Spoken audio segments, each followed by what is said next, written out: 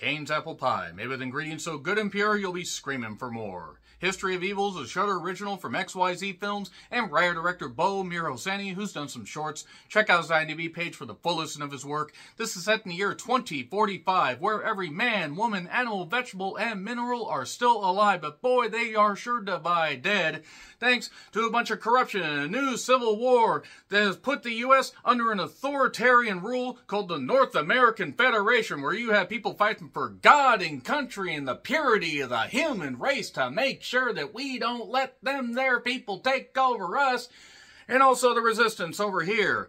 God, it's a good thing nothing like that is on the goddamn horizon with how some crackpots are acting. Oh boy, oh howdy, no, this is a horror movie on Shudder. Hence why I said it was a Shudder original, because if it wasn't a Shudder original, I'd be goddamn lying, and I don't want to lie on these things. I want to talk about movies like History of Evil. So, you have a family, you have Ron, no, not Captain Ron, played by Paul Wesley, and you have his imprisoned but now freed wife, Allegra. Allegra. And once I remembered that advertising campaign, I couldn't take the movie seriously. Not that the movie really tried to sway me differently, but nevertheless, you have Jackie Cruz playing Allegra. And they have a daughter, so I guess that qualifies as a family. You don't have the 2.3 children, because that 0.3 child would be miserable, dragging themselves around like they were in Hellraiser.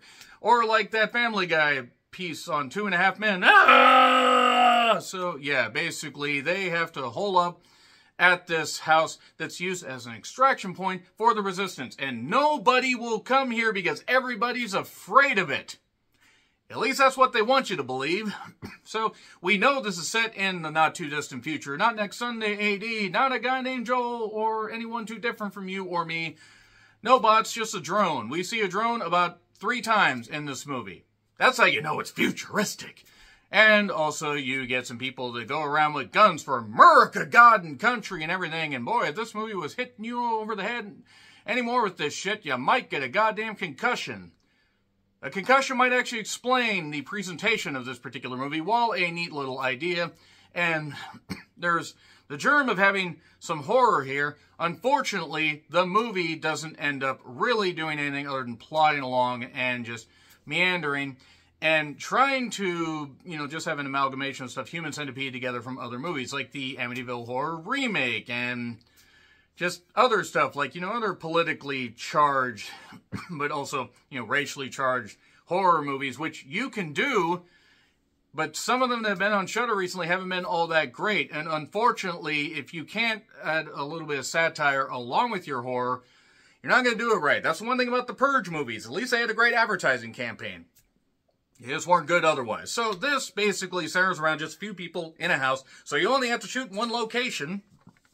Like really, outside of, I think, the first 10 to 15 minutes.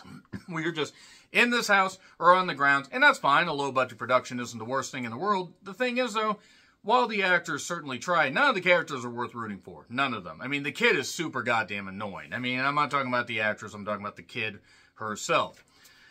And, yeah, just from there, we just assume that there's, a resistance and God and country people fighting. We only hear about it. And that's really all we get here. Also, we get a backstory on the house, and there's a history of evil in a movie called History of Evil. My God, how creative. Look, it sounds like I'm dumping on this, and I appreciate what everybody was trying to do, but this movie was not good. It was not good at all. It's on Shudder if you want to check it out. I'm going to get into spoilers, because I want to spoil a few things. 3, 2, 1, spoilers. By the way, Shudder is a great streaming service if you are a horror fan, and there you are. So, yeah, you get the radio stuff, about, God and country, all this resistance, and they're trying to, make it where it's like we're just one, generation away from people taking the country back from us that really care about everybody. But, and that's not making fun of anybody from the South or whatever. It's just the way this movie presents everybody. But, yes, Allegra ends up being freed from a prison. Her daughter doesn't necessarily recognize her. They have a dog. The dog dies, by the way, off camera, so at least there's that. And then we have a drone. And then we don't see the drone for about another 30 minutes. And we can't, can't leave the house or whatever because we can't afford to shoot anywhere except around the house is really what they should have said. That's fine, though. Yeah, the kid doesn't react well to yelling. Well, everybody should have been yelled at on this goddamn set. Like, please, find something else to do. So, then we see a commercial about Cane's Apple Pie. Cane, that's got to be Cane. That's that's C-A-I-N. It'd be interesting, actually, if it was K-A-N-E, because that would align with the wrestler that, was named Kane, Glenn Jacobs. If you know, you know. But yeah, Cane's Apple Pie, filmed all the way back, apparently, when TV was just getting started. Apple pie with white cane sugar and all these ingredients.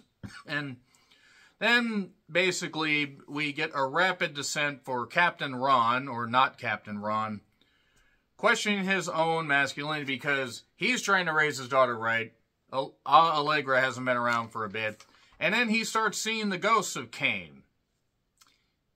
After they find a hood in the wall, a white hood, a Klan hood, just in case you weren't figuring it out yet. After they turn the water on, and the one lady that's with them, African-American lady, says, the hood doesn't scare me, it's the animals beneath it. And that's fair. See, that's actually not a bad line. Had they dived into that a little more, that would have been okay. So, Cane ends up marking Captain Ron with his blood during either a psychosis dream or possibly just because we need to justify him turning into the Amityville Horror Dad. I love how the night vision goggles looked like they were the first ones ever invented. Good God, Atari games looked better. Hey, the drone is here. Yay, thanks, drone. Thanks for making an appearance again. There were so many lingering shots in this. If they had cut, and it wasn't for atmosphere, it was to draw it out. If they had cut out some of the lingering shots, 25 minutes of this movie would have been shaved off. And this was a 97-minute movie with credits. So, Ron starts hallucinating, talking to Cane, and Cane is telling him everything he wants to hear, like, oh, your wife's trying to take your daughter and make her her own. That's why I, killed my wife, because she was trying to turn my son against me. He also said a certain word that rhymes with, it's how British people say the word can't. I can't say it on YouTube, because even though it's one of my favorite insults for man, woman, or anybody, can't say it here. But it's great. And then there's this, he basically gets into his head like, hey, the father fox was hunting the mother, and the baby fox helped a rabbit out of the river instead of killing it, so he ate them. Everything, bones and all, which is a much better movie. So, don't make your wife, make you question your masculinity. Don't let her take away your masculinity. None of this is scary. None of it. None of it at all. There's like one reference to Daria. No, not the character from Beavis and Butthead, as hilarious as that would have been.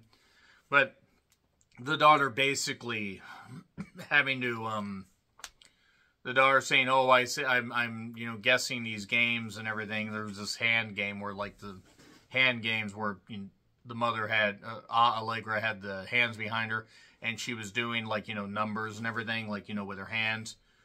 Like, how many fingers am I holding up? And the boy was helping out. The boy right behind you. We don't reference that boy again, or if they do, I zoned out. I zoned out pretty early on in this, because I didn't give a shit. I said this is Amityville levels of stupidity. A bunch of cowards show up. Just want to say, by the way, if you agree with the, it's like the January Sixers. They were all cowards. So, yeah, a bunch of these hick guys show up. This entire film is a mess. Captain Ron plays up being, on their side. Maybe he was. Maybe we just didn't find out this story. Maybe I don't really give a shit. He might have been a descendant of Cane.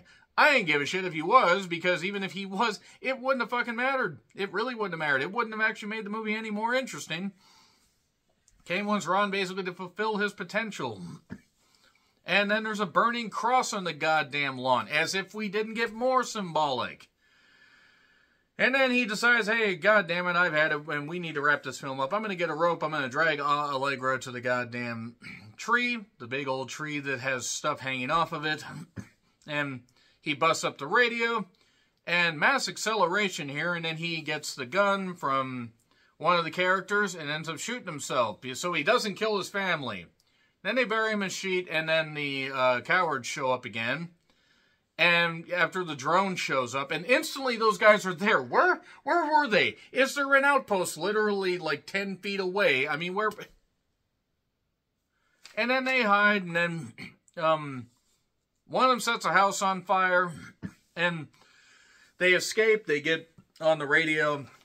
They kick the one guy out of the truck and send out this message where it's all going to be great. It's great. Ding. Yeah, History of Evil, it might have actually worked if there was any evil in it. Yes, racism is evil. The thing is none of the characters are interesting. Good, bad, or indifferent, they weren't. They were not. I'm sorry, it wasn't good. Maybe you'll feel differently. Check it out anyway. Like, share, subscribe, Twitter handle in the description. I'm John Ritland. I'll see you soon.